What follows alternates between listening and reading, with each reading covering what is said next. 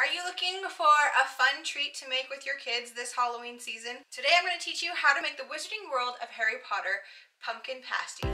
Hi, I'm Sam, the Budget Family Travel Mama. I am here sharing everything that I've learned in my 12 years and counting with you of how to travel with your family on a budget.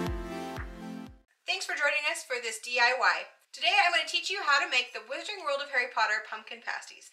And I have my resident Hogwarts student here to help me make these. Brooklyn, would you do me the honor of helping me getting into my robes so we can start this recipe? Yeah. Perfect. Thanks, Brooklyn. So let's get started with what you're going to need to make this recipe. For this recipe, there are a few ingredients that you're going to need. You are first going to need pie crust, Pumpkin puree, a fourth a cup of butter, and 1 large egg. Now we need a fourth a cup of milk. Next, we need a half a cup of sugar. Now come the spices. We're just going to quickly run through the spices that you need. 1 teaspoon of salt, 1 teaspoon of ground cinnamon, a fourth a teaspoon of fresh ground ginger, 1/4 a teaspoon of nutmeg, 1/8 of a teaspoon of ground cloves, and 1 teaspoon of vanilla. A couple items that make this recipe a little bit easier to do are a tablespoon cookie scoop and an empanada or hand pie crust. This is the medium size, that's the one that I prefer to use. Now let's get on to our recipe. Brooklyn, if you wouldn't mind getting our standard size 2 pewter cauldron ready. Perfect. First, you're going to want to preheat your oven to 350 degrees. So to start off with, you want to make your pie filling first, so it has a little bit of time to kind of chill in the refrigerator. So we're going to start off by adding 2 cups of pumpkin puree. What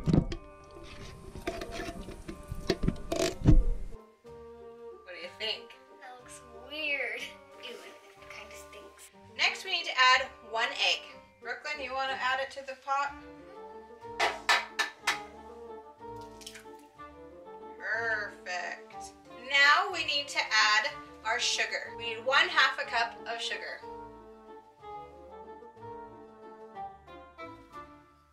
Next is 1 teaspoon of salt. Go ahead and add that to our potion, Brooklyn. Then we need 1 teaspoon of ground cinnamon, 1/4 a teaspoon of nutmeg, 1/4 a teaspoon of fresh ground ginger, 1/8 a teaspoon of ground cloves, 1 teaspoon of vanilla, and 1/4 a cup of whole milk.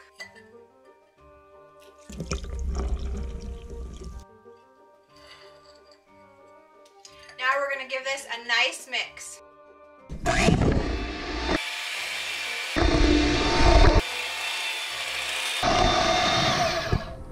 Perfect. Once your pumpkin and spices are all combined, we need to incorporate in a fourth a cup of butter.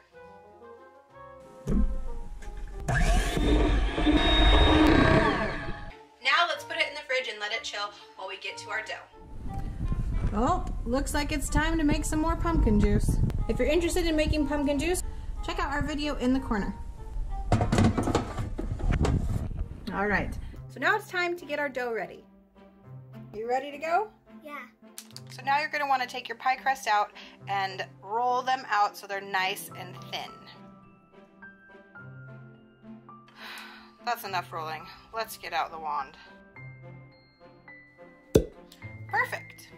Now it's time to cut out our circles to use for our hand pies. I have found that the best thing to use is actually one of these little bowls. These are from Target. They're like 50 cents. I'm sure you probably have a bowl around your house that will work. It just needs to be the same size or a little bit bigger than the hand pie press.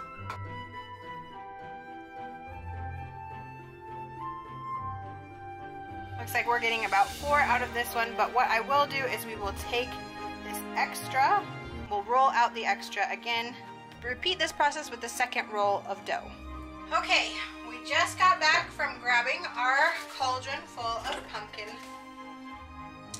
And now it's time to put our hand pies together. These are the hand pie presses. You just open it up. It's got these little ridges. Place the pie crust on the edges and just press down lightly. I like to press down the center before I go to the edges so that I know it's not going to split open in the back. Now we need to take and scoop up our pumpkin puree and put it into our mold.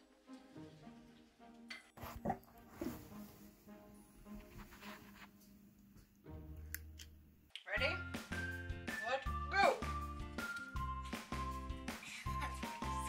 Sometimes I like to squeeze it like this, and then what I do to make sure that they're closed is I take the dough on the side and just pull it off with my fingers. Okay, pull yours apart. Take it out. Put it on our plate. Okay, and then you repeat it until the end of the process. Last thing that we need to do is we need to take a knife and put little holes in the top of our pasties so that they don't explode. Okay, now let's take them and put them in the oven.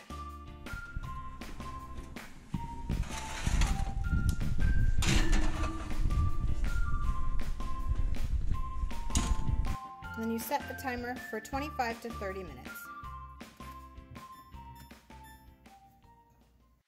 Alright guys, now we're back fresh from the oven with a bunch of tasty pumpkin pasties.